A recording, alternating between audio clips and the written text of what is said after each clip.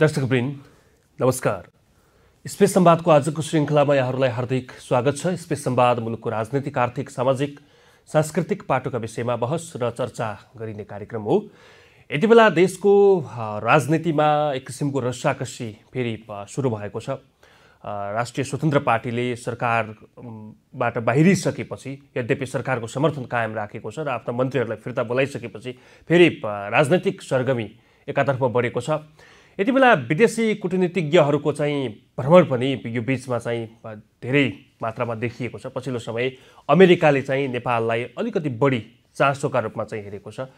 एक महिनाभित्रै मात्रै करिब 4वटा भ्रमणहरू तय भएको पाइयो। केही समय अगाडि चाहिँ अमेरिकाको राजनैतिक मामिला हेर्ने उपविदेश मन्त्री नुल्यान्ड चाहिँ अमेरिका के अरे नेपालको भ्रमणमा आउनुभयो। त्यस पछाडि युएसआइडीकी प्रमुख पनि पावर चाहिँ नेपाल भ्रमणमा आउनुभयो। उहाँ चाहिँ हिजो फर्किनु भएको छ। त्यस पछाडि चाहिँ अर्को एउटा भ्रमण तय भएको छ। त्यस पछाडि अर्को भ्रमण तय भएको छ। क्रमशः नेपालप्रति अमेरिकाको चासो बढ्दै गएको हो कि भनेर चर्चा अनि परिचर्चा पनि हुन थालेको छ भने यतातर्फ चीनको पनि नेपालमा चाहिँ अलिकति बढी चहल पहल बढेको कोणले पनि हेर्ने गरिएको छ, हेर्न थालिएको छ। मुलुकका दुई शक्तिशाली राष्ट्रहरूको नेपाल भ्रमण, यसले पार्ने प्रभाव, यसको असर, अन्तर्राष्ट्रिय जगतमा यसको प्रभाव, हामीले नेपालले चाहिँ यसमा हुनुपर्ने चाहिँ चलाकीपन लगायतका विषय पनि यसमा जोडिएका छन्। आज हामी यिनै सेरोफेरोमा कुराकानी गर्दैछौँ, जसका निम्ति मैले परराष्ट्रविद सुरेश चालिसेलाई अतिथि निम्ति आएको छु। नमस्कार, स्वागत छ। सुरुमा अमेरिकाको भ्रमण, जुन हुन त अब यो हाम्रो सम्बन्ध लामो छ, 75 वर्षदेखिको सम्बन्ध छ। ब्रिटिस पछाडि चाहिँ अमेरिकाको सम्बन्ध हो हैन, नेपालको चाहिँ। तर अहिलेको यो भ्रमण चाहिँ जुन फ्रिक्वेन्टली हैन बाक्लियो नि भ्रमण, यसको सन्देश चाहिँ के हो? यो किन चाहिँ अमेरिकाको यति धेरै चासो? यतैबाट सुरु गरौँ। अब नेपाललाई चाहिँ नै अमेरिकाले सधैँ प्रायोरिटीमा राखेको कन्ट्री हो एउटा कुरो।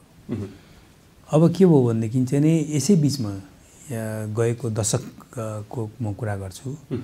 अब चीन चाहिँ नै सबभन्दा ठुलो के अरे दोस्रो अर्थतन्त्र भएर आयो र उसको चाहिँ नि डिफेन्समा खर्च चाहिँ अमेरिका पछि 275 बिलियन US डलर चाहिँ नि खर्च गर्छ। अर्थात् उसको चाहिँ आर्थिक पनि एउटा समुन्नति भयो हैन, अर्को चाहिँ मिलिट्री पावर पनि बढेर गयो। त्यस्तै इन्डियाको पनि चाहिँ नि तपाईलाई अहिले अब तपाईलाई 5th लार्जेस्ट इकोनोमी भइसक्यो अब इन्डिया। उसको पनि डिफेन्समा चाहिँ नि के छ भने 4th कन्ट्री भएको छ यो के अरे इन्डिया, जसले चाहिँ डिफेन्समा खर्च गरेको 60 to 63 बिलियन US डलर खर्च गरेको छ। उसको चाहिँ 3rd लार्जेस्ट थियो। हेर्नुहोस् अहिले बिचमा के हो भनेदेखि साउदी अरेबियाले चाहिँ नि 67 बिलियनको चाहिँ नि खर्च गर्यो चाहिँ नि उसमा चाहिँ नि के अरे यो डिफेन्समा। त मैले भन्न खोजेको कुरा के हो भनेदेखि हिजोसम्म अमेरिकनको चाहिँ नि भिजिट या चाहिँ नि अमेरिकनको लगानी या अमेरिकनको चाहिँ नि यहाँ नेपालसँगको हुन्छ नि भेटघाटको तीव्रतालाई खास वास्ता गर्दैन थियो। तर यसै बिचमा के हो भने हाम्रा दुईटै छिमेक इन्डिया र चाइना चाहिँ नि मिलिटरीली र इकोनोमिकली पावरफुल कन्ट्री भएर आए एउटा कुरो। र यसै बिचमा के भयो भनेदेखि तपाईलाई अमेरिका र चाहिँ नि भारतको चाहिँ नि सम्बन्ध राम्रो छ। हेर्नु 4-4वटा मेजर चाहिँ नि तपाईलाई स्ट्रेटेजिक तपाईलाई चाहिँ एग्रिमेन्ट गरेका छन्, पार्टनरसिप छ उसको।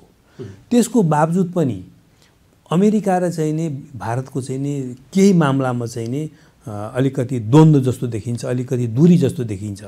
जस्तै पाकिस्तानलाई F-16 चाहिँ नि अहिले यो लडाकु विमान दियो अमेरिकाले हैन। तपाईलाई चाहिँ के छ भनेदेखि अब के अरे आजादे कश्मीर भन्ने ठाउँमा जो इन्डिया डिस्प्युटेड टेरिटोरी भन्छ इन्डिया, त्यो ठाउँमा गएर अमेरिकन राजदूत चाहिँ नि गइदियो हैन। अब इन्डियालाई मन नपर्ने कुराहरू तपाईको इन्डियाको चाहिँ नि TPPL भन्ने एउटा चाहिँ नि सिप छ चाहिँ तपाईलाई, जसले चाहिँ के गर्थ्यो भनेदेखि इरानबाट पेट्रोकेमिकल्स प्रोडक्टहरू लिएर के चाइनामा सप्लाई गर्थ्यो। त्यसलाई चाहिँ स्याङ्सन इम्पोज गरिदियो चाहिँ नि है। त मैले भन्न खोजेको के छ भनेदेखि इन्डिया र चाहिँ चाइना के अमेरिकाको एउटा सम्बन्धको दूरी कतै कतै देखिन्छ। त्यस्तै चाइनासँग तपाईलाई चाहिँ नि टिबेट सपोर्ट एक्ट नै पास गरिदियो अमेरिकन कङ्ग्रेसले हैन। त्यस्तै तपाईलाई चाहिँ सिङजाङ प्रोभिन्समा ह्युमन राइट छैन भनेर अमेरिकाले बोलिरहेको छ सबतिर। ताइवानको इस्युमा चाहिँ नि ताइवानको इन्डिपेन्डेन्सलाई चाहिँ नि अमेरिकाले चाहिँ सपोर्ट गर्यो भन्ने चाइनालाई लागिरहेछ। यी सब कुराले गर्दाखेरि चाहिँ चाइना र अमेरिकाको पनि आफ्नै ट्रेड वार छोड्नुहोस्, त्यो बाहेक यी पोलिटिकल कुराहरू चाहिँ नि छ। त्यो नेपाल चाहिँ यो दुईटा छिमेकको बिचमा बसेको हुँदाखेरि चाहिँ नि अब दुईटै हाम्रो छिमेकलाई चाहिँ अमेरिकनहरूसँग चाहिँ नि सर्टन के अरे यो अमेरिकन एक्टिभिटिजलाई चाहिँ नि अलिकति नकारात्मक रूपले या संशयको दृष्टिकोणले हेर्न लागेकोले यो सबतिर चासोको विषय भएको मलाई लाग्छ। जस्तो एकै महिनामा मैले अघि पनि भने 4वटा भ्रमण तय भएका रहेछन् हैन।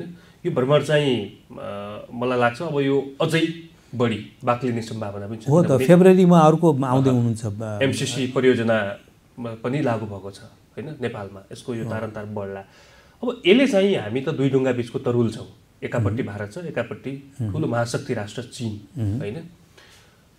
चीनले पनि आफ्ना विपरीत गतिविधिहरू नेपालको भूमि प्रयोग गरेर नहुन् भन्ने चाहन्छ हैन, किनभने सीमा जोडिएको छ, तीनतर्फबाट भारतको सीमा जोडिएको छ।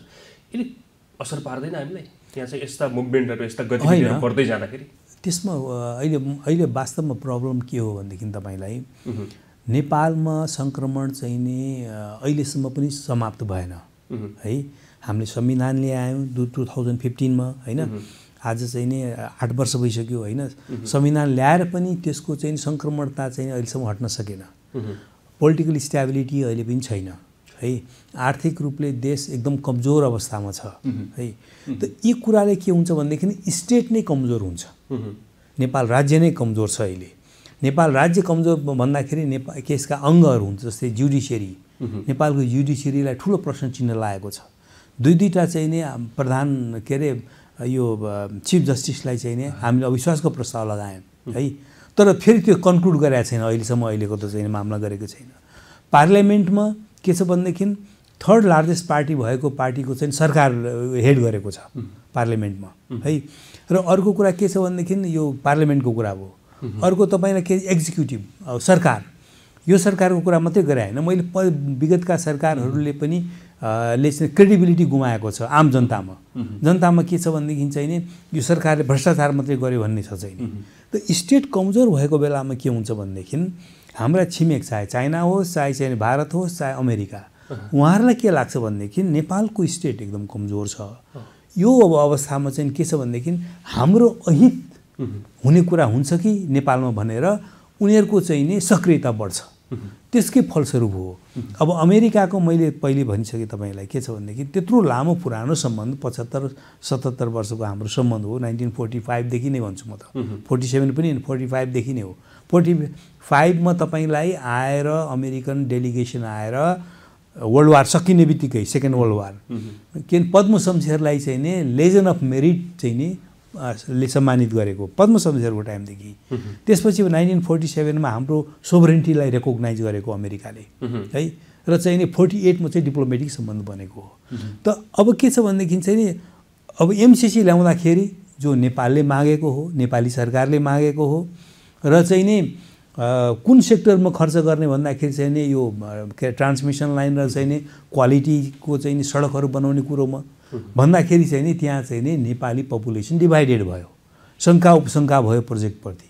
यो किन भयो भन्दाखेरि चाहिँ नि अब यो त्यही अब चाहिँ नि छिमेकका चाहिँ नि राष्ट्रहरूलाई पनि उनीहरूको आफ्नै कारणहरूले गर्दाखेरि चाहिँ नेपालको सरकार चाहिँ कमजोर अवस्थामा छ। चाहिँ नि अब अमेरिकन प्रभाव बढ्न लाग्यो। अब त्यसले चाहिँ नि हामीलाई असर गर्छ कि भन्ने त्यो संशयले गर्दाखेरि यो चाहिँ नि अहिलेको अवस्था एउटा छ भन्ने मलाई लाग्छ। अब अमेरिकाको एउटा शङ्का चाहिँ चीनको गतिविधिहरू पनि नेपालमा अलिकति बढी भयो, बाक्लियो भनेर पनि आइरहेको छ कुराहरू। यो कारणले अमेरिकाले चाहिँ नि चीनको गतिविधि नेपालमा बढ्यो भन्ने कुरा त्यो होइन है। त्यहाँ कहाँ तपाईँ हामीले हेर्नुपर्छ भनेदेखि हामी त अहिले देख्ने कुरा त त्यही हो, तर यसको मामला अर्कै छ। हेर्नुहोस् 2021 मा है जो बाइडेनले नि चाहिँ नि के भने डेमोक्रेटिक समिट चाहिँ गर्नुभयो है। त्यसमा नेपाल पनि सहभागी भएको छ। र त्यो डेमोक्रेटिक समिटको चाहिँ धेरै उद्देश्यमध्ये एउटा उद्देश्य के हो भनेदेखि संसारभरिको तानाशाही या अटोक्रेटिक रिजिमहरूलाई चाहिँ नि चुनौती दिने या त्यसलाई कन्फ्रन्ट गर्ने डेमोक्रेटिक समिटको चाहिँ त्यो उद्देश्य छ। अर्थात् चीनमा चाहिँ डेमोक्रेसी छैन, या चाहिँ नि इरानमा डेमोक्रेसी छैन, भनेपछि त्यसलाई चाहिँ नि या साउथ के अरे नर्थ कोरियामा छैन भने त्यसलाई कन्फ्रन्ट गर्ने है। अब के छ भनेदेखि चीन त हाम्रो नजिकै छ यहाँ है, के अरे नेपालसँग जोडिएकै छ है। त चीनको एक्टिभिटिज या प्रोजेक्टहरू धेरै भयो भनेदेखि चाहिँ नि यो जुन उसको उद्देश्य हो डेमोक्रेटिक यो समिटको चाहिँ उद्देश्य हो कि अटोक्रेटिक कन्ट्रीहरूलाई चाहिँ नि अलिकति साइजमा राख्ने भन्ने जुन थियो नि त्यो नहोला कि भनेर। र अर्को कारण के छ भनेदेखि तपाईँलाई मैले 2021 डेमोक्रेटिक समिटको कुरा गरेँ। 2022मा फेब्रुअरीमै इमिडिएटली त्यो जो बाइडेनले गरेको समिटको इमिडिएटली के भयो भनेदेखि चीनमा चाहिँ नि ओलम्पिकको अवसर पारेर पुटिन र रसियाको प्रेसिडेन्ट पुटिन र चाहिँ नि सी जिङपिङले चाहिँ नि एउटा जोइन्ट स्टेटमेन्ट इस्यु गर्नुभयो। त्यो जोइन्ट स्टेटमेन्ट 4 बुन्दे हो, त्यसमा अरू कुराहरू त छँदैछ। तर त्यसमध्ये एउटा कुरा के हो भनेदेखि यो वेस्टर्न डेमोक्रेसी जुन डेमोक्रेटिक समिट उनले गरे नि अमेरिकाले, वेस्टर्न डेमोक्रेसीलाई टोटल रिजेक्ट गरेको छ, खारिज गरिदिएको छ। र त्यो स्टेटमेन्टले के भन्छ भनेदेखि हामी ग्लोबल लेभलमा जानुपर्छ है, world wide across the globe जानुपर्छ। तर त्यसको पर्पस के हो भनेदेखि चाहिँ नि हरेक कन्ट्रीको चाहिँ आफ्नै डेमोक्रेसी हुनसक्छ, कल्चरल कन्टेक्स्ट हुन्छ। चाइनाको आफ्नै खालको डेमोक्रेसी छ, इरानको आफ्नै खालको डेमोक्रेसी छ, भारतको आफ्नै खालको डेमोक्रेसी छ, नेपालको पनि आफ्नै खालको डेमोक्रेसी हुनसक्छ भन्ने त्यो चाहिँ नि एउटा चाहिँ ग्लोबल लेभलमा चाहिँ नि वेस्टर्न डेमोक्रेसी भर्सेस चाहिँ नि यो के अरे चाइना र चाहिँ नि यो रसियाले एउटा सोचेको चाहिँ नि डेमोक्रेसीको बिचको एउटा द्वन्द्व छ। त्यसमा चाइनिज के अरे एक्टिभिटिज बढ्नु या प्रोजेक्टहरू बढ्नु या नेपाल चाइनासँग नजिक जाँदाखेरि चाहिँ नि त्यसलाई असर गर्छ कि भन्ने अमेरिकाको संशय हुनसक्छ। अर्को कुरा नि हामी त असंलग्न परराष्ट्र नीति बोकेको मुलुक हो भन्नलाई चाहिँ हामी त्यो भन्छौँ, हिजोदेखि चलेर आएको पनि त्यो हो। तर आजका दिनसम्म आइपुग्दाखेरि चाहिँ हाम्रो असंलग्न परराष्ट्र नीतिको जुन नीति छ त्यो कार्यान्वयन इम्प्लिमेन्टेसन कतिको भएको छ? साँच्चै हामी असंलग्नै परराष्ट्र नीति बोकेका मान्छे हौँ, तर यहाँ चाहिँ दलहरूका आफ्ना मतहरू होइन, आफ्ना इन्ट्रेस्टहरूका आधारमा चाहिँ पछिल्लो समय चाहिँ चलिरहेको पाइएको छ होइन। कुनै पार्टी आउँदाखेरि चाइना इन्ट्रेस्ट हुने, कुनै आउँदा अमेरिका इन्ट्रेस्ट हुने, कुनै भारत इन्ट्रेस्ट हुने। यो त देशका लागि त मुलुकका लागि त राम्रो होइन नि, यो हितको कुरो होइन नि होइन। अब यो चाहिँ तपाईँलाई हेर्नुहोस्, म दुईटै पक्ष भन्छु। डेभलप कन्ट्रीहरूमा पनि चाहिँ के रहेछ भनेदेखि एउटा सरकार गएर अर्को सरकार आउँदाखेरि फरेन पोलिसीका केही एलिमेन्टहरू चेन्ज हुँदो रहेछ। जस्तै चाहिँ नि ट्रम्पको टाइममा अमेरिका डेभलप कन्ट्री हो नि है, मोस्ट डेभलप कन्ट्री हो, चाहिँ नि एउटा फरेन पोलिसी थियो होइन। बाइडेन आउँदाखेरि अर्को फरेन पोलिसी भयो। एउटै उदाहरण म तपाईँलाई दिन्छु। अब इजरायलको चाहिँ जेरुसलमलाई चाहिँ नि ट्रम्पले चाहिँ नि क्यापिटल सिटी गर्नुपर्छ भनेर भनेको चाहिँ नि है।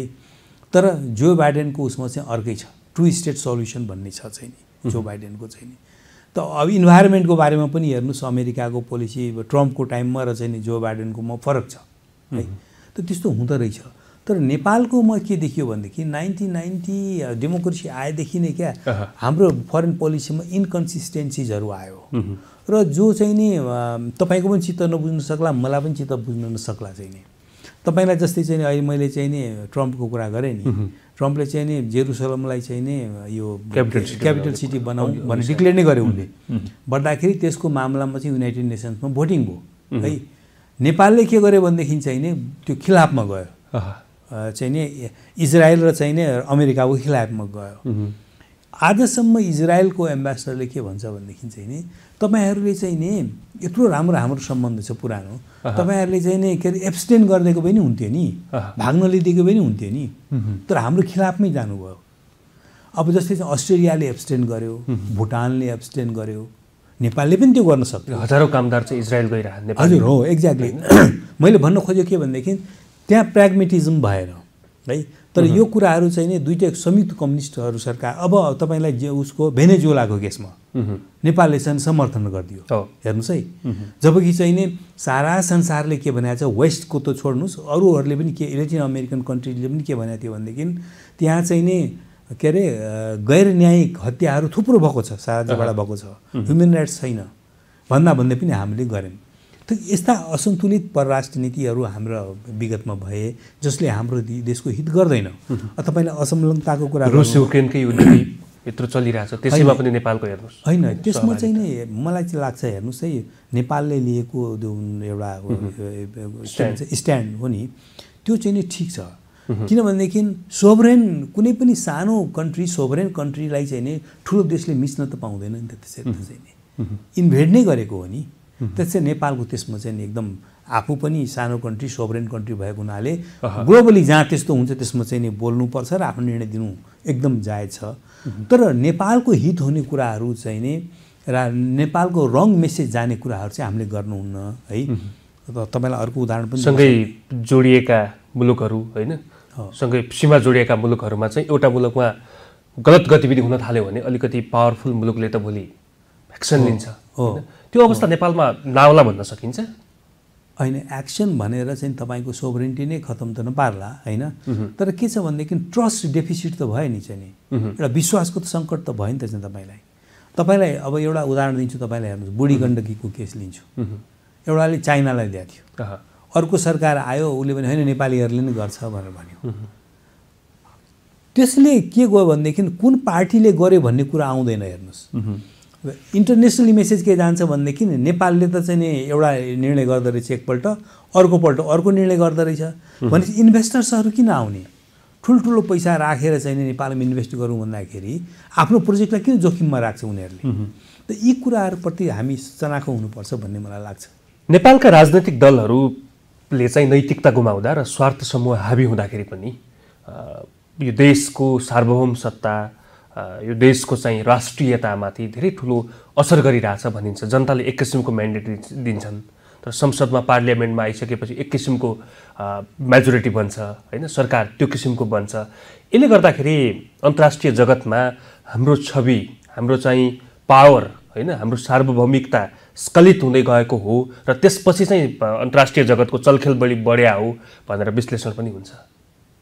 होइन, कतिको सत्यता छ? तपाईँको दोस्रो पाटोमा चाहिँ नि केही सत्यता छ। हेर्नुहोस् त्यो मैले भन्ने गरेको छु, धेरै ठाउँ मैले भने है, अहिले पनि एफएममा एउटा भनेर आएको थिएँ मैले। के भनेदेखि चाहिँ नि जब तपाईँको देश या अहिले नेपालको कुरा गर्दैछौँ हामीहरू, नेपालको स्टेट भन्छौँ नि, स्टेटका केही अङ्गहरू हुन्छ, पार्लियामेन्ट भयो, गभर्मेन्ट भयो, तपाईँलाई चाहिँ जुडिसियरी भयो होइन, अनि फोर्थ अर्ग्यान भन्छ तपाईँलाई चाहिँ नि यो के अरे मिडिया भनौँ न। के छ भनेदेखि सबै चाहिँ नि के छ भनेदेखि चाहिँ नि बडो अजिलो अवस्थामा छ, सङ्क्रमणले सबतिर भ्याएको हो कि जस्तो लाग्छ। अब त्यो हुँदाखेरि के हुन्छ, स्टेट संसद पनि छ, प्रधानमन्त्री पनि बनिएको छ, निर्वाचन पनि भएको छ होइन, सबै इकाइहरू पनि छन्, तर कसले कहाँ कसरी चलाइरहेछ भन्ने कुरा थाहा छैन। होइन, तपाईँलाई जस्तै रिमोट चाहिँ मैले हातमा छैन। हजुर होइन, अनि के छ भनेदेखि तपाईँलाई जब स्टेट कमजोर हुन्छ नि त्यसपछि चाइनालाई के लाग्न सक्छ कि चाहिँ हो नेपाल तको स्टेट कमजोर छ है, अमेरिकन र चाहिँ नि इन्डियन भएर चाहिँ नि हाम्रो खिलाफमा नेपाल सरकार जान्छ कि भन्ने ऊ अवश्य हुन्छ, उसलाई डर हुन्छ र ऊ एग्रेसिभली आउँछ। त्यसपछि उहाँ हाम्रो गभर्मेन्ट गर्छ। त्यस्तै इन्डियालाई के लाग्न सक्छ भनेदेखि चाहिँ नि चाइना हाबी भयो है नेपालमा होइन, हाम्रो इन्ट्रेस्ट त चाहिँ नि त्यहाँ कर्टेल हुन गयो भयो, उसलाई लाग्ला होइन, त अनि ऊ पनि एग्रेसिभली आउनु खोज्छ। अमेरिकालाई लाग्छ यत्रो पुरानो सम्बन्ध मेरो चाहिँ नि, मैले चाहिँ नेपाललाई सधैँ सहयोग गरेको छु होइन, अब चाहिँ नि यो के अरे चाइनाको प्रभावमा गएर चाहिँ नि हाम्रो चाहिँ इन्ट्रेस्ट चाहिँ कम हुने हो कि भनेर ऊ पनि एग्रेसिभली आउनु खोज्छ। त यो अवस्थाले गर्दाखेरि चाहिँ के छ भनेदेखि अहिलेको हाम्रो अवस्था हो। र त्यसमा चाहिँ नि के छ भनेदेखि चाहिँ नि हाम्रा मित्र राष्ट्रहरूले, जसको मैले अहिले नाम लिएँ, उनीहरूलाई कन्फिडेन्सको अभाव भयो हाम्रो स्टेटसँग कि हाम्रो इन्ट्रेस्ट यो अहिलेको अवस्थामा चाहिँ नि प्रोटेक्ट हुन्छ नेपालमा। त्यो अभावको कारणले गर्दाखेरि उनीहरू एग्रेसिभली आउँछन् र अहिलेको अवस्था त्यही हो। जस्तो अब हाम्रो चाहिँ उपस्थिति कस्तो हुनुपर्छ यो बेला चाहिँ यो सङ्क्रमणकालीन अवस्थामा? होइन, हाम्रो उपस्थिति अर्थतन्त्र थिलथिलो छ होइन, अघि पनि हामीले कुरा गऱ्यौँ, अर्थतन्त्रका सूचकहरू अझै चलायमान भइसकेका छैनन् होइन, राज्यको ढुकुटीमा चाहिँ पैसो छैन, बैङ्कमा तरलता छ, सबै कुराहरूतर्फ अप्ठ्यारो परिस्थितिमा पनि फेरि हाम्रो पोलिटिक्स चाहिँ स्वार्थ समूहको हाबी, त्यही पोलिटिक्समा चाहिँ आफ्ना चाहिँ स्वार्थहरूलाई पुरा गर्ने गरी चाहिँ त्यस्ता एक्टिभिटिजहरू मुलुकका लागि, मुलुकको स्थायित्वका लागि चाहिँ काम गरिरहेको जस्तो देखिएन। कस्तो हुनुपर्छ उपस्थिति? अब हेर्नुहोस्, अब फ्रेस म्यान्डेट लिएर एउटा नयाँ पार्लियामेन्ट बनाएको छ, त्यसमा नयाँ नयाँ शक्तिहरू पनि आउनु भएको छ होइन। र चाहिँ नि हाम्रो कन्स्टिट्युसनल जुन एउटा एरेन्जमेन्ट हो नि जुन भयो नि त्यसमै कतै कतै खामिया भन्छ नि केही समस्याहरू छ जस्तो लाग्छ मलाई। अब कोएलिसन गभर्नमेन्ट बन्नु नराम्रो होइन, तर थर्ड लार्जेस्ट पार्टीको चाहिँ नि ले हेड गरे हुन्छ कोएलिसन। तपाईलाई फोर्थ लार्जेस्ट पार्टीले चाहिँ नि हामीले राष्ट्रपति पाउनुपर्छ भनेर भनिरहेको हुन्छ, बन्न पनि सक्ला, एउटा कुरो मैले भन्न खोजेँ क्या, त्यस्तो अवस्था छ। तर त्यो होइन, यदि स्ट्याबिलिटी यो पोलिटिकल सिस्टममा चाहिने हो भनेदेखि कोएलिसन कल्चरले नराम्रो त गर्दैन, तर लार्जेस्ट पार्टीको चाहिँ यसले हेड गर्नु पर्यो। इन्डियामा पनि लार्जेस्ट पार्टीले हेड गर्छ, अरू पार्टीलाई समेट्छ, जापानमा पनि त्यही हुन्छ, जर्मनीमा पनि त्यही हुन्छ है। तर त्यसको लागि चाहिँ नि के एरेन्जमेन्ट गर्नुपर्छ एक। अर्को कुरो हाम्रो लिडरसिपले, कन्ट्रीको लिडरसिपले यो जुडिसियरीलाई सधैँ प्रश्न चिन्ह लगायो। दुईटा चाहिँ नि तपाईँलाई चाहिँ नि यो के अरे प्रधान न्यायाधीशहरूलाई चाहिँ नि महाभियोग लगाइयो, तर त्यसको निर्कल पनि गरिएन, कार्यान्वयन गरिएन। यो त चाहिँ नि के अरे दुःख लाग्दो कुरा होइन। तपाईँले चाहिँ नि यसको के देखियो भनेदेखि चाहिँ नि खालि चाहिँ आफ्नो स्वार्थ पुरा गर्नको लागि मात्रै त्यो लगाइएको भन्ने देखियो है। त त्यस कारण चाहिँ नि यी कुराहरूलाई चाहिँ नि हामीले एड्रेस गर्नुपर्छ र त्यसमा मलाई लाग्छ संवैधानिक केही चाहिँ नि यो रिफर्म पनि आवश्यक भइसकेको छ देशमा। जस्तो अब नेपाल, भारत र चीन यी चाहिँ तीनटा राष्ट्रहरू हामी जोडिएका छौँ। हाम्रो रोटी बेटीको सम्बन्ध पनि भन्छन्, कतिपय रूपमा चीनसँग पनि हाम्रो उत्तिकै सम्बन्ध छ हैन। हामीले अमेरिकासँग गर्ने व्यवहार र चीनसँग गर्ने व्यवहार, भारतसँग गर्ने व्यवहारमा केही डिफ्रेन्स हुन जरुरी छ या चाहिँ एउटै तरहले चाहिँ जानुपर्छ? होइन, भारतसँगको त हाम्रो सोसियो कल्चरली हामी धेरै नजिक छौँ, धर्म सर्म गर्ने कुराहरू पनि है। चीनसँग हाम्रो धेरै अगाडि सरङचङ गम्पोदेखिको हुन्छ नि हाम्रो सम्बन्ध, ब्रिकुटीहरूको सम्बन्धहरू हो होइन। र तपाईँलाई चाहिँ नि अहिले हालमा आएर के भयो भनेदेखि नेपाली विद्यार्थीहरू पनि प्रशस्त पढ्न गइरहेका छन् होइन। र चाहिँ नि अब अमेरिका, इन्डिया के अरे चाइनाले गर्ने सहयोगमा पनि एकदमै बढोत्तरी भएको छ। त्यसले गर्दाखेरि चाइनासँगको सम्बन्ध हाम्रो अलिकति नजिक नै छ। अमेरिकाको सम्बन्ध अब हेर्नुहोस्, नेपाली पपुलेसन त्यहाँ भइसके, मेयरहरू, काउन्सिलरहरूमा चुनाव लडिरहेको, एमपीमा पनि चुनाव लडिरहेको छ नेपालीहरूले अहिले होइन। र नेपाली त मलाई लाग्छ 6th लार्जेस्ट नेपाली के अरे यो नेपाली स्टुडेन्ट्सहरू चाहिँ इन्टरनेसनल स्टुडेन्ट्समा चाहिँ नि आउँछन्, अमेरिकामा पढ्दैछन् होइन। त यसले गर्दा प्लस के छ भनेदेखि अमेरिकाले नेपालको सन्दर्भमा हेर्नुहोस् सोभरेन्टीको लागि ठुलो काम गरेको छ। अहिले नै अमेरिकालाई अलिकति अर्कै ढङ्गले प्रोजेक्ट गरिन्छ, तर तपाईँलाई इतिहास भन्छु मैले भने नि 45 मा आएर लेजन अफ मेरिट दियो, 47 मा अप्रिलमा तपाईँलाई चाहिँ के भयो भनेदेखि चाहिँ नेपालको सोभरेन्टी र इन्डिपेन्डेन्सलाई अमेरिकाले स्वीकार्यो, त्यत्रो सुपर पावरले है। त्यो बेलामा स्वीकार्यो जुन बेलामा चाहिँ यो रिजनमा चाहिँ तपाईँलाई चाहिँ नि सबै कलोनीहरू थिए, राष्ट्रको उत्पत्ति नै भएको थिएन, बङ्गलादेशको उत्पत्ति नै भएको थिएन है। त्यो बेलादेखिको हाम्रो सम्बन्ध हो। 1949 मा तपाईँलाई म अर्को पनि भनिदिन्छु, युनाइटेड नेसन्समा हामी चाहिँ नि मेम्बरसिपको लागि हामीले एप्लाई गऱ्यौँ, तर रसियाले विरोध गर्यो है। अमेरिका हाम्रो साथमा छ त्यो बेलामा पनि होइन, नेपाललाई चाहिँ नि मेम्बरसिप दिनुपर्छ भन्यो। 55 मा त सबैजनाले एग्री गरे, रसियाले पनि एग्री गर्यो। 1975 मा के भयो भने सिक्किमको विलय भयो भारतमा। हेनरी किसिन्जर तपाईँलाई चाहिँ अमेरिकाको तपाईँलाई चाहिँ नि फरेन मिनिस्टरले चाहिँ सबै दूतावासमा लेख्यो इन्क्लुडिङ इन्डिया कि नेपाल सिक्किम होइन है, नेपाल चाहिँ नि सोभरेन र इन्डिपेन्डेन्ट कन्ट्री हो भनेर भन्यो। त मैले भन्न खोजेको के हो र चाहिँ तपाईँ 1975 मा हेर्नुहोस्, तपाईँलाई हेनरी फोर्ड प्रेसिडेन्ट र चाहिँ हेनरी किसिन्जर चाइना गएको छ। त्यहाँ माउ सेतुङ र देङ सिंहसँग भेट्दाखेरि उनीहरूले होइन नेपालको के छ अवस्था, नेपालमा त कतैबाट अतिक्रमण त हुँदैन भनेर सोधेको छ।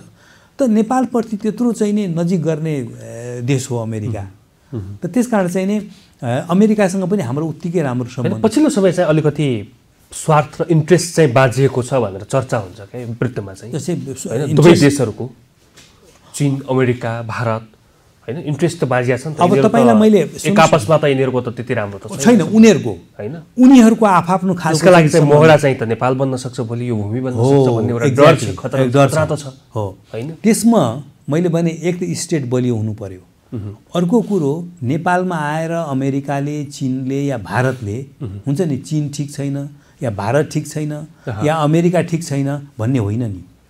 नेपाल सरकार यति बलियो हुनुपर्छ यो चाहिँ नि यो हाम्रो चाहिँ नि टेरिटोरीमा आएर तिमीहरूले यस्ता कुरा गर्न मिल्दैन भनेर भन्न सक्नुपर्छ। सक्नु पर्यो त्यो कमजोरी छ देखिन्छ चाहिँ नि। र अर्को कुरो हेर्नुहोस् अहिले इमिडिएटली त्यो गर्न सक्छ। अमेरिकाले जतिखेर चाहन्छ उतिखेर नेपाल आउनु पाउँछ, चीनले जतिखेर चाहन्छ उतिखेर आउनु पाउँछ। होइन त्यो त वेलकम पनि गर्नुपर्छ। हेर्नुहोस् डिप्लोमेसी इन्टरनेसनल रिलेसन्समा के भनिन्छ भनेदेखि एउटा मान्यता छ। एउटा नेपाली कुनै भिभिआइपी नै अमेरिका जानु पर्यो भने उसको भिसै लाग्न कति टाइम होइन त्यो कुरा अर्कै हो। मैले भने कि जस्तै चाहिँ अमेरिकनहरू धेरै आउँछन् या चाइनिज धेरै आउँछ या इन्डियन म त भन्छु आउन् अरू आउन् के छ भने त्यसले सम्बन्धलाई चाहिँ नि अरू बलियो बनाउँछ। कुनै शङ्काहरू छ उपशङ्काहरू छ त्यो पनि के अरे त्यसलाई ड्राइभ आउट गर्न सजिलो हुन्छ, हटाउन सकिन्छ है। त्यसकारण चाहिँ नि दुई देश बिचको हाई लेभल भिजिट्सहरू जति भयो त्यति राम्रो हो होइन। मुलुकमा राजनीतिक स्थिरता छैन, अब त्यो त छ। नेपालको चाहिँ अहिले समस्या हाम्रो त्यही हो। र यस्तो अस्थिरताको समयमा हामीले चाहिँ नि गर्नुपर्ने हाम्रो चाहिँ नि एउटा के भन्छ भनेदेखि के हो भनेदेखि त्यो प्रभावकारी हुन्छ।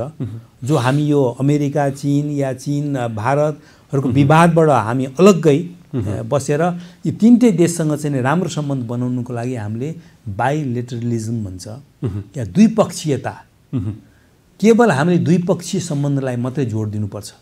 अमेरिकासँग हुँदाखेरि पनि होस् या चीनसँग या इन्डियासँग हामीले क्लियरली के भन्न सक्नुपर्छ भनेदेखि तिमीहरूको रिजनल इन्ट्रेस्ट ग्लोबल इन्ट्रेस्ट एकअर्काप्रति के छ हामीलाई त्यससँग मतलब छैन। तिम्रो र हाम्रो सम्बन्ध चाहिँ नि द्विपक्षीय सम्बन्ध असाध्यै राम्रो गरौँ, अरू प्रगाढ गरौँ, अरू घनिष्ठ गरौँ है। तर चाहिँ नि नेपाललाई चाहिँ नि हुन्छ नि तिमीहरूको रिजनल या चाहिँ ग्लोबल इन्ट्रेस्टमा चाहिँ नि इन्भल्भ गराउने या कुनै पनि प्रकारले चाहिँ नि मिलाउने या समावेश गराउने तिमीहरूले नसोचिदेऊ प्लिज है।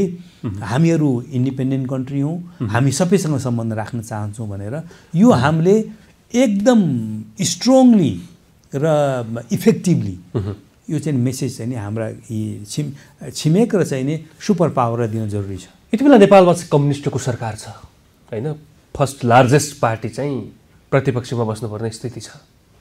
यो नेपालको सरकार र अमेरिकाको चासो र भ्रमणमा चाहिँ तारतम्यता कतिको छ? यो एक किसिमको चाहिँ यो पनि एउटा रिलेसन हो, अमेरिकाको तारनतारको भ्रमणमा यो जोडिन्छ। म त्यसरी त्यतातिर जान चाहन्न हेर्नुहोस् है, किनकि उनीहरूको महत्त्वकांक्षी प्रोजेक्ट एमसीसी नेपालमा लागू भइसकेको स्थिति छ। त्यसमा त चाहिँ अगाडि बढाउनु पर्ने होइन, त्यसलाई त सुन्नुहोस् न, त्यसलाई त चाहिँ नि सपोर्ट गरेकै छ नि, सबैले गरे। इभन माओवादीले पनि इन्डोर्स गरिसकेका छ, एमाले पनि गरेका छ, काङ्ग्रेसले पनि गरेका छ, अरू पार्टीहरूले पनि गरेका छ होइन। अब यो भिजिटको चाहिँ नि अर्को पाटो के हो भनेदेखि चाहिँ नि नयाँ फोर्सहरू आउनु भएको छ यो पार्लियामेन्टमा होइन। उनीहरूसँग पनि एउटा हुन्छ नि के एउटा राम्रो सम्बन्धहरू अगाडि विकसित गर्दै जाने। अब एमसीसीको तपाईँले कुरा गर्नुभयो होइन प्रोजेक्ट, त्यो एमसीसी प्रोजेक्ट किन अमेरिकन हो प्रोजेक्ट, अमेरिकन पैसाबाट गरेको हो, तर त्यसको त अल्टिमेट फाइदा त चाहिँ नेपालीहरूलाई नै हुने हो नि। तपाईँलाई अहिले हेर्नुहोस् अहिले एनइएको कतिपय विवादित बुदाहरू पनि आए त्यति बेला होइन, त्यसमा विवादित छैन, त्यसलाई ऊ सुधारिसकेका छ होइन। के विवादित बुदा छ त्यसलाई सुधार्न पनि सकिन्छ। लङ टर्मसम्म जाने एउटा बुदा चाहिँ कपिराइटको एउटा जुन विषय छ त्यो भनेको चाहिँ अमेरिका चाहिँ लामो समयसम्म चाहिँ नेपालमा रहन चाहन्छ, बस्न चाहन्छ, त्यो प्रोजेक्ट हेर्ने नाममा भन्ने तरिकाले चाहिँ डिफाइन भयो क्या त्यो बेला कपिराइट लाग्ने त्यो एकदम त्यसलाई चाहिँ एउटा हिन्दीमा भन्छ कि बालका खाल भनेर भन्छ क्या, निकाल्ने भन्ने कुराहरू मात्रै हो। तपाईँलाई अहिले भर्खर मैले चाहिँ नि नेपाल इलेक्ट्रिसिटी अथोरिटीको चाहिँ नि एउटा डकुमेन्ट पढाएको थिएँ। त्यसमा के भन्छ भनेदेखि 2027सम्म हजुर 23 भयो है, 4-5 वर्ष हाम्रो चाहिँ नि यो के अरे हाइड्रो पावरको जेनेरेसन झन्डै झन्डै तपाईँलाई 5,000 to 6,000 मेगावाट हुन्छ अरे। त्यो मेगावाट कहाँ खर्च गर्ने हामीहरूले भन्दाखेरि चाहिँ नि भारतै पठाउने हो, त्यसको लागि ट्रान्समिसन लाइन चाहियो है। अहिले तपाईँलाई 2018मा गएको 18मा के भयो भनेदेखि नेपाल र बङ्गलादेश बिचको एउटा अन्डरस्ट्यान्डिङ भएको छ, एग्रिमेन्ट, र त्यसमा के भनिएको छ भनेदेखि चाहिँ नि बङ्गलादेशले 2040सम्म है 9,000 मेगावाट ऊ एक्लै लिन चाहन्छ, क्लिन एनर्जी हो यो। त भनेपछि त्यसको लागि ट्रान्समिसन लाइन चाहियो, क्वालिटीको सडकहरू चाहियो है।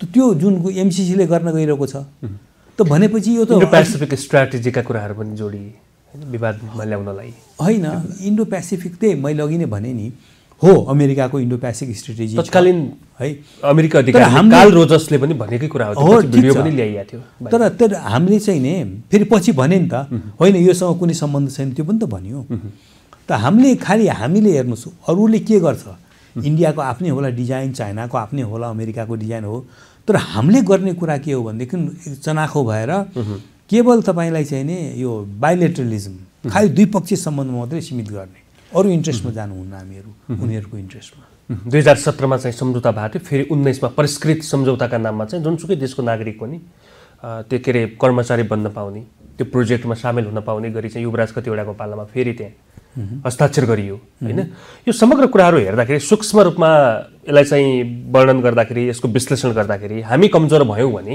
हामीमाथि त भोलि कालान्तरमा ठुलो समस्या पैदा हुनेवाला छ हो त मैले भने नि अहिले हामी कमजोर हुनेको केही उदाहरण पनि दिएँ हाम्रो के अरे गभर्मेन्ट जो छ नि गभर्मेन्टप्रति चाहिँ नि आम जनताको चाहिँ नि जुन विश्वासको डिग्री हुनु पर्थ्यो तपाईँ त अमेरिकी राजदूत भएर बस्नुभयो बेलायतमा पनि राजदूत बन्नुभयो मलाई लाग्छ प्रधानमन्त्री कार्यालयमा पनि यहाँले काम गरेको लामो हैन अनुभव छ यो सबै कुराले चाहिँ कतिपयले भन्छन् अमेरिका जुन ठाउँमा हात हाल्छ अमेरिका जुन देशमा प्रवेश गर्छ त्यो देशको गति धेरै प्रगति पथमा लम्किएको प्रगति गरेका देशहरू झिनु मात्रै छन् भनेर व्याख्या गरिन्छ सत्यता हो यो होइन त्यसमा म विश्वास गर्दिनँ नेपालकै कुरा ज्वलन्त उदाहरण अफगानिस्तान नेपालकै होइन त्यसको म वर्ष म जान श्रीलङ्काले चाहिँ त रिजेक्ट नै गर्यो एमसीसी परियोजना हामीले चाहिँदैन एमसीसीको एउटा प्रोजेक्टको कुरा हामीले गरिरहेछौँ तपाईँले के भन्नु अमेरिका जुन देशमा जान्छ त्यहाँ चाहिँ खतम पार्छ भन्नुभयो त्यो टाइपले अमेरिकासँगको सम्बन्ध त नेपालको चाहिँ नि 1945 देखिको हो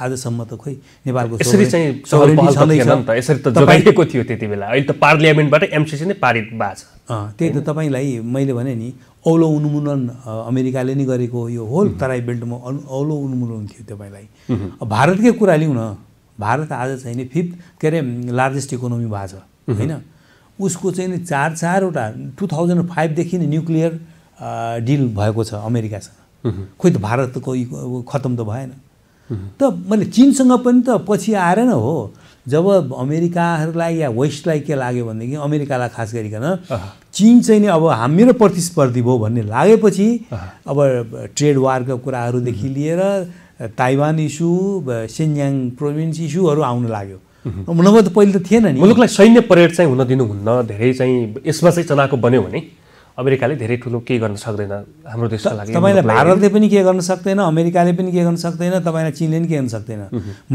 मैले के अघि भने बाइलेटरलिजम है एकदम द्विपक्षीय सम्बन्धमा मात्रै एकदम कडी कडाउका साथ अगाडि गयो भनेदेखि हामी कुनै पनि विवादमा पनि फस्दैनौँ रिजनल र ग्लोबल विवादमा फस्दैनौँ र चाहिँ नि यो हाम्रा तीनटै या चौथो कुनै महाशक्ति राष्ट्रहरू पनि उनीहरूसँग पनि हाम्रो सम्बन्ध प्रगाढ भएर जान्छ हाम्रो राजनीतिक दलमा त्यो विवेक आउला आजको दिनको यो सिनारियोलाई हेर्दाखेरि अब त्यो विवेक आउनुपर्छ भन्ने हो मेरो तपाईलाई अहिले मैले भने कन्स्टिट्युसनल रिफर्म पनि हाम्रो बडो जरुरी भइसक्यो जस्तो लाग्छ मलाई है र चाहिँ के छ भनेदेखि कोएलिसन कल्चरबाट हामी अगाडि बढ्नुपर्छ तर कोएलिसन कल्चरको मतलब चाहिँ नि अस्थिर कल्चर चाहिँ होइन फेरि र अस्थिर कल्चर हटाउनको लागि चाहिँ लार्जेस्ट पार्टी जुन पार्टी भए पनि एमाले माओवादी कांग्रेस या अन्य है पार्टी भए पनि उनीहरूले लिड गर्नुपर्छ गभर्नमेन्टलाई न कि तेस्रो चौथो पाँचौं सरकार आएर चाहिँ हुन्छ नि किङ मेकर हुने अनिखेर चाहिँ आफै कहिले कहिले सरकारलाई हेड गर्ने या राष्ट्रपति खोज्ने या बन्न सक्ने त्यो सम्भावनाहरूलाई टार्न सक्नुपर्छ त्यसले स्टेबिलिटी दिन्छ भन्ने मलाई लाग्छ हस् यहाँको महत्त्वपूर्ण समयका लागि धेरै धेरै धन्यवाद यहाँलाई दर्शकवृन्द कार्यक्रम स्पेस संवादको आजको श्रृङ्खलामा नेपाल अमेरिका चीन भारतको सम्बन्ध हाम्रो अन्तर्राष्ट्रिय रूपमा चाहिँ हुनुपर्ने सम्बन्धको विषय नेपाल असंलग्न परराष्ट्र नीति बोकेको राष्ट्र हो र यसलाई जोगाइराख्नका निम्ति नेपालले चाल्नुपर्ने कदम नेपाल सार्वभौम सत्ता सम्पन्न मुलुक हो भन्नका निम्ति र चाहिँ सबैसँग समान सम्बन्ध राख्नका निम्ति हाम्रो राजनैतिक नेतृत्व सचिनुपर्ने विषय संविधानमा गर्नुपर्ने केही रिफर्मका विषयहरू लगायतका विषयमा हामीले कुराकानी गर्यौं आजका लागि स्पेस संवादको समय सकिएको छ खेम बम बिदा हुन्छु नमस्कार